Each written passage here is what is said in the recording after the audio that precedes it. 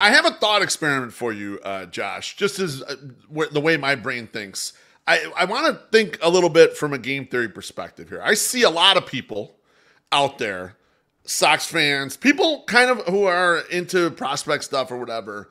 They are very, very anti Jac Cags, the Florida guy, and they're anti him because there's the old you don't draft the corner bat, the first base only guy, yada yada yada. And it harkens back to something I always heard Keith Law talk about, where you should never draft a high school pitcher in the top half of the first round. And this is a play on base rate. This is like, well, the base rate of these guys fail in these spots, and so you set yourself up a rule, an edict. I never do this sort of thing. But if everyone thinks like that, isn't it likely that those players start to become undervalued because of that thought process? And the way I look at this is, I get what Keith Law is saying, but when I'm drafting in the first round, if I were up, I'm trying to draft Dwight fucking Gooden. I am not trying to draft the guy who comes to the major leagues and gets you 4 WAR and then he's gone. I want to draft a superstar. And so is it possible that this Jac Cags guy from Florida is maybe becoming underrated, and maybe Sox fans as a whole should not fear if they end up drafting him 5th overall? Jac Caglianone, his sophomore year, led the country in home runs, and in this year, he was in the top 5. I mean, he's had back-to-back seasons where he bashed over 30 home runs. Watching him against Hagen Smith, he went 0 for 3, but he had 2 balls in play that exceeded an exit velocity of 110 miles an hour, and he did not strike out, which is something that Travis Bazzana and Braden Montgomery cannot say. And Montgomery had the platoon advantage because he's a switch hitter, and Smith embarrassed those two. And again, Bazzana and Montgomery may also go in the top 5 of this draft class. They may actually be selected ahead of Hagen Smith in the top 10. The thing about Caglianone, if the New York Yankees were selecting the top 5, slam dunk, that's where he's going. Okay. And everybody would fear that draft pick. Fear that draft pick. Could you imagine someone like Caglianone hitting at Yankee Stadium? My Lord, the Yankees have another 40-plus home run potential type of bat in Jac Caglianone. Who cares if he's limited defensively? They have money to spend everywhere. They just wanted the best value. But for everybody else in this top 10, it just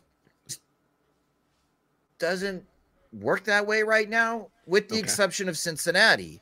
And I think that's where it's been interesting with the latest rumors that Caglianone has spoken to both Cleveland and Cincinnati. And according to ESPN's Kylie McDaniel, Cleveland is serious about taking Caglianone number 1 overall.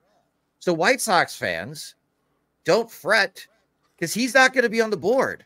I think he's going to be taken before he gets to pick 5. So let me reverse this back to you, Beef. Okay, if Caglianone is not even if he's not even on the board, then why were White Sox fans so worried? And should they reverse their thinking of like, well, wait a second, if he goes number 1 overall, what do I have wrong here? Why didn't I want him? Why didn't I want to be with him? Yeah, I don't know how much of it is like you just watched a first base only bat fail, but you can't think like that. I mean, like Frank Thomas was kind of was going to be first base only also, and like the Sox picked him 7th overall, and other teams in front that didn't pick Frank Thomas are probably kicking themselves, right? So I'm not saying that, but we can't always just go base rate on everything. Like, oh, because this has failed in the past. Every draft class is different. Every athlete's different. Some of them are more conditioned to make this stuff. And I'm not saying, I don't know if this guy's going to be good or not, but just hearing it constantly has me thinking, just from a contrarian standpoint, if all of you believe this, there's a chance that it's not right. It could be wrong about a player like this.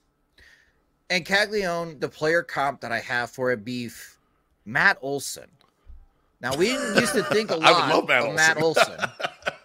Then he went to Atlanta, and he hit over 50 home runs. And yes. What have we learned in Major League Baseball for the teams that are serious about winning championships? Ball go far, team go far, especially in October. And power is coveted. And when it comes to power in this draft class, Caglianone has proved it 2 years in a row. It is a longer track record than Charlie Condon.